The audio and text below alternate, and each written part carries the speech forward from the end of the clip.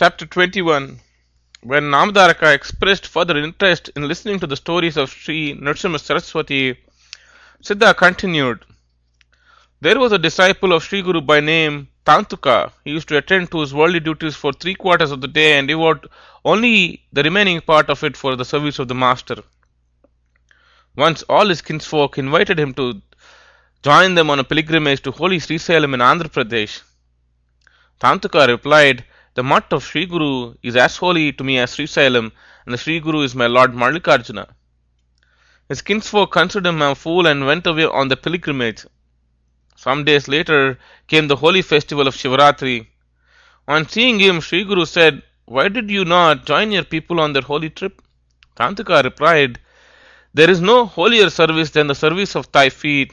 Not knowing this, these people rush about to places of pilgrimage in delusion. Lord said, "My son, it is not so. Even though the Supreme Lord is all-pervading, His presence can more keenly be realized in the holy places, in those holy places which were sanctified by the austerities of great saints down the ages. The Lord responds to the devotee's call more readily. Therefore, people can achieve the goal of their devotions much more easily in such places. Having perfected and liberated themselves, the Mahatmas help others to do so by the power of their austerities. Indeed, the great sages and their divine powers were created only for the uplift of all creatures. Even the dust of the places where they move about is made so holy that can it bless people in their spiritual endeavors. That is why people go to such holy places on pilgrimage. Now I shall show you such holy places. Then Sri Guru made Tantuka wear his own sandals and commanded him to close his eyes for a while and open them again. The latter found that both of them reached Srisailam in a moment through the yogic power of the master. Then the latter told Tantuka to witness the holy place and duly perform all the rituals of the pilgrimage, like shaving, bathing, and taking darshan of Lord Mallikarjuna, the presiding deity of the place. There his kinsfolk met him and said in astonishment, "When we have invited you, you refused to join us. How then could you be here by the time we reached here?" Tantuka told him that it was rendered possible by the grace of Sri Guru, but they could not believe it. When he took darshan of Lord Mallikarjuna in the temple, he saw the form of Sri Guru and the Shivalinga there. After finishing his ritual worship, he returned to his master and said, "Sir, even in the holy place you alone are present. People do not recognize you for what you are, and in their ignorance search for the Lord here and there. You are indeed all-pervading." Sri Guru replied, "Indeed the self is all-pervading, and yet it manifests itself differently in different places. This holy place is capable of bestowing liberation on the devout. I shall recount a famous anecdote to illustrate the point. In the land of Kiratas, there was a king named Vimarshana. He was kind-hearted and devoted to the gods and pious Brahmins. Even though he earned the merit of worshipping Lord Shiva in his previous birth, owing to certain misdeeds of that life, he used to eat and drink all those things which were prohibited by Shastras, and he left to profligate life. Once his wife asked him, "Lord, with all your vices, how could you come to have such deep faith in Lord Shiva?" The king replied, "In one of my previous lives, I was a dog in the city of Pampa. On a holy Shivaratri, I happened to go to the temple of Shiva. The devotees who assembled there beat me severely, and I died then and there. By the merit of dying in the presence of Lord Shiva on such a holy day, I am now born in a royal family. All the beastly traits which you see now in me derive from a previous existence as a dog. Those subtle tendencies in me cannot but manifest themselves." Then the queen persuaded him to enlighten her about her own previous life. He said that in that life she was a female pigeon at a holy Srisailam. "As a result of your lifelong stay at such a holy place, you have now become my queen." Then she asked him how about the future lives of them both. He said, "In the next life I shall be born as a prince of the kingdom of Sindhu, and you shall be born in the royal family of the land of Sanjaya, and we shall be united in marriage. In the life after that, I shall be the king of Saurashtra, and you, born as the princess of Kalinga, shall be my queen." In the third birth hence I shall be the king of Gandhara, and you as the princess of Magadha will be my queen. In the fourth birth I shall be the king of Avanti, and you as the princess of Dasarna will be my queen. In the fifth life I shall be a king named Ananta, and you as the daughter of King Yayati will be my wife. In the sixth life I shall be the very handsome king of Pandya, and you as the virtuous princess of Vidarbha will marry me. In that life we will enjoy kingly pleasures and perform many great religious sacrifices. In the seventh birth we will attain liberation by the grace of sage Agastya. In this manner even animals and birds will attain to higher states of existence. Indeed, it is human beings who, through the force of their earlier evil actions, will be born subsequently as various other creatures in nature. But the gods will ever take care that they do not fall away from their heavenly states. Then Sriguru brought back Tangtuka to the Sangama near Gangapur in as mysterious a way and ordered him to retire to his village. A few people of the village had also joined him, and on the way asked him why he got his head shaved. He told him that how Sriguru took him mysteriously to Srisalam, and how he got his head shaved there as per the custom of the place. They could not believe his words and said, "Till a few hours ago this man was here. He is weaving fairy tales." At night all of them came to the Sangama, observed fast and kept a vigil till dawn, chanting the name of Lord Shiva. A fortnight later all the kinsfolk of Tantuka returned from Srisalam. They wondered when they learned that he was back at Gangapur far ahead of them. They realized that it was all of the grace of Sriguru. The people at Gangapur also confirmed Tantuka's words. Through incessant service of his master, he eventually freed himself from the shackles of his previous karma and attained the highest bliss that transcends the pairs of opposites like joy and sorrow. Who can ever know how many are the souls that were thus liberated through devotion to the Guru? In the same manner, there were two poets who attained liberation by celebrating the divine glory of Sri Narasimha Saraswati in verse. Infinite are the divine acts of the Lord, and no one can ever know them in full. The Vedas themselves have betrayed their inability to comprehend this glory. Namadaraka longed to know the story of two poets in full, so Siddha gladly resumed his account. A Brahmin by name Nandi Sharma was affected by leprosy. In order to free himself of it, he practiced severe austerity tapas at Tuljapur. One day, goddess Bhavani appeared to him in a vision and directed him to worship goddess Chandaleshwari. Accordingly, he went there and practiced austerities for seven long months. One day, the goddess appeared in a vision and directed him to serve the sannyasi at Gangapur to realize his object. The Brahmin was shocked and even lost his patience and remonstrated her. "Are you, a goddess, not ashamed to tell me to serve a common mortal? What happened to your divine power? If you could not help me yourself, why have you not told me so even earlier and spared me all my long, strenuous efforts?" Without a word, the goddess disappeared. The man again pursued his austerity to win her favor, but it was in vain. At last, finding no other way, one day he went to Gangapur to see the sannyasi, as per the direction of the goddess. Strangely enough, in spite of his repeated inquiries, no one at Gangapur directed him to the Lord. At last, an old man told him that the master was due to arrive there for the holy Shivratri. Meanwhile, some of the local devotees of Sri Guru had conveyed to him the news of the arrival of Nandi Sharma. Immediately, Sri Guru summoned Nandi Sharma and said, "Why have you come here to serve a common mortal, leaving aside the many deities? For no mere mortal can ever free you of your fell disease." Nandi Sharma immediately realized the stuff of which sannyasi was made, that he was indeed the Supreme Lord himself. He prayed, "Lord, pardon me my error. I am the dull of intellect and a skeptic and a fallen sinner. You, on the other hand, are the ocean of mercy and filial love for your devotees. I seek your refuge. I have no one else to help me. Soon after my marriage, I was afflicted with this foul disease. Even my parents and wife have left me. Even the gods have refused to respond to my prayers. I find it better to end my life than to prolong such a tale of misery. O thou Supreme Self, If you look on me with a cold eye, I shall be compelled to take my life. The merciful Lord was moved at his plight and said, Do not fear, my son. This disease is a result of your previous sins, which can be washed off only through patient endurance. Indeed, you have gained this faith in me now, only because of the results of your evil karma have worked out. Now you take a dip in the holy Sangama. Then the Guru turned to another disciple by name Somanatha and said, Take this Nandi Sharma to the river for a bath, guide him in worshipping the nearby peepal tree, and then bring him back.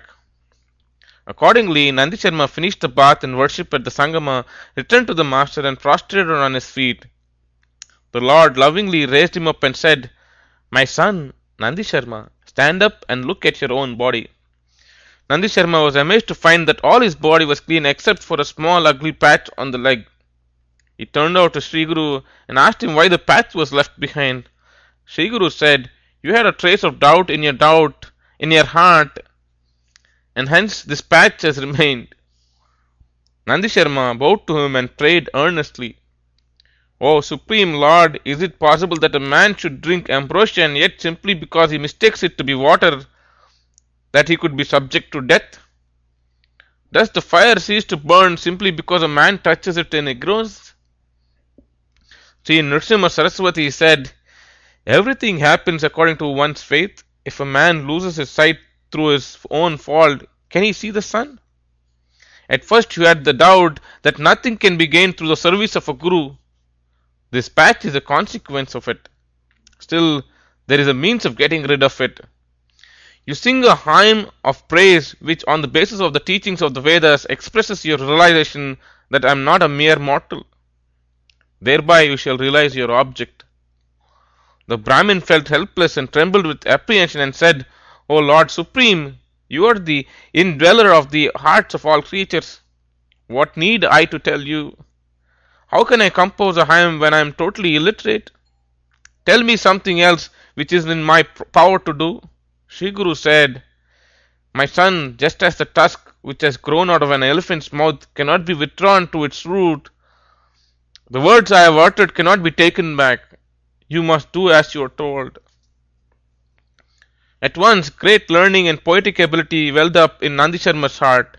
Love and reverence for the Guru had cloyed his heart, and he commenced singing this hymn in a trembling voice.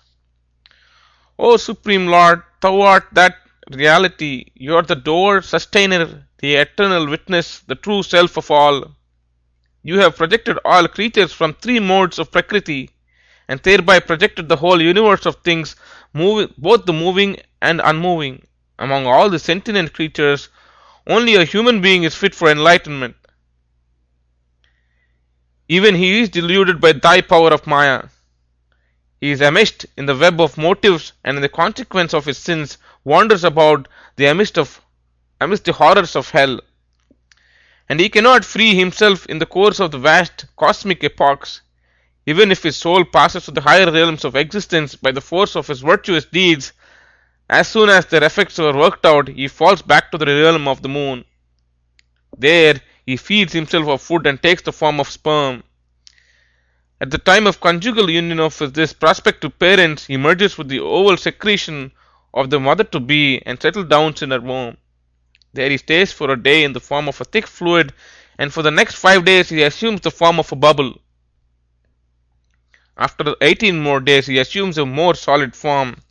In a month's time he grows more solid. In the course of months he develops the various parts of the physical body, such as head in the first month, neck in the third, skin, nails and hair in the fourth. From the 5th month onwards the orifices like nostrils, ears and mouth appear. Movement starts in the 7th. In the 8th month intellect starts manifesting itself. Thus by the 9th month his body is fully formed and he takes birth. Then he grows and dies and thus passes on from womb to womb endlessly. I have passed through all this gamut of experiences. In this life I am illiterate, old, deceased, and was in despair. O Lord, may you uplift me.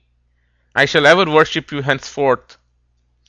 O Lord, owing to the pulsations of the womb, the human being emanates from it and at once loses his understanding and is deluded. During this infancy, he has no freedom, nor can he communicate his agony to others. He loses sight of the very idea of winning his way to higher states of spiritual existence. During his boyhood, he forgets himself in play, and in youth he is totally preoccupied with sexual drives.